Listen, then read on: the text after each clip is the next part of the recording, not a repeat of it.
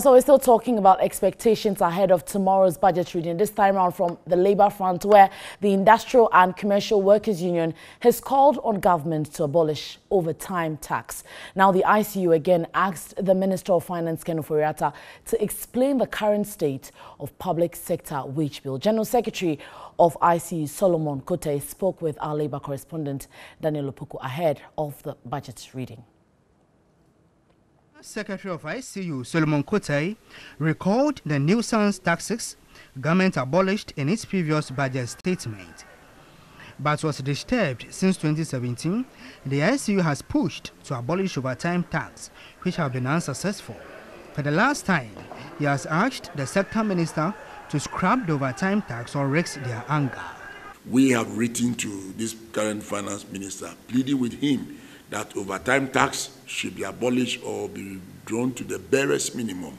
We've also demanded that clothing allowance taxes must also be abolished.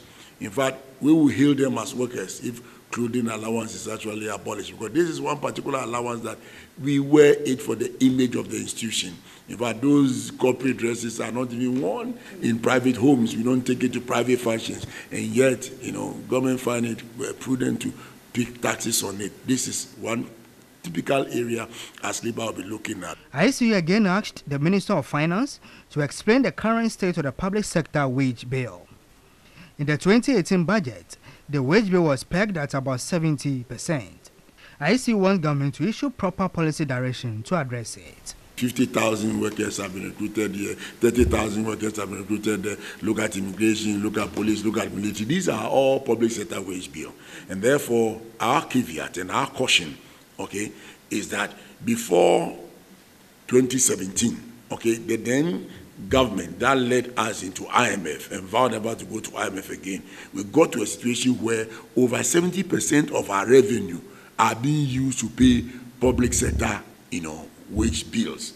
And in the last May Day, 2019, we had a president lamenting our public sector, wage bill and the debt situation. So is this budget coming to say that what he promised should be cleared in August have actually been cleared?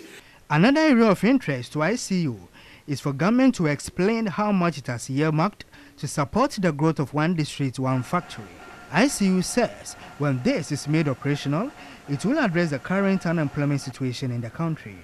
The union urged the finance minister to address the current state of bad roads. Now, every blessed day you wake up in Ghana, our roads are bad, it's not motorable, no street lights, etc., etc. Then it has happened like if you don't cry, they don't come to your aid. Whether this budget will show us a roadmap as to how those major trunk roads or even roads that are bypass and leakages will actually be looked at. We've all been yearning and waiting to see the railway take off. And the railway ministry, we want to see what budget allocation is going there.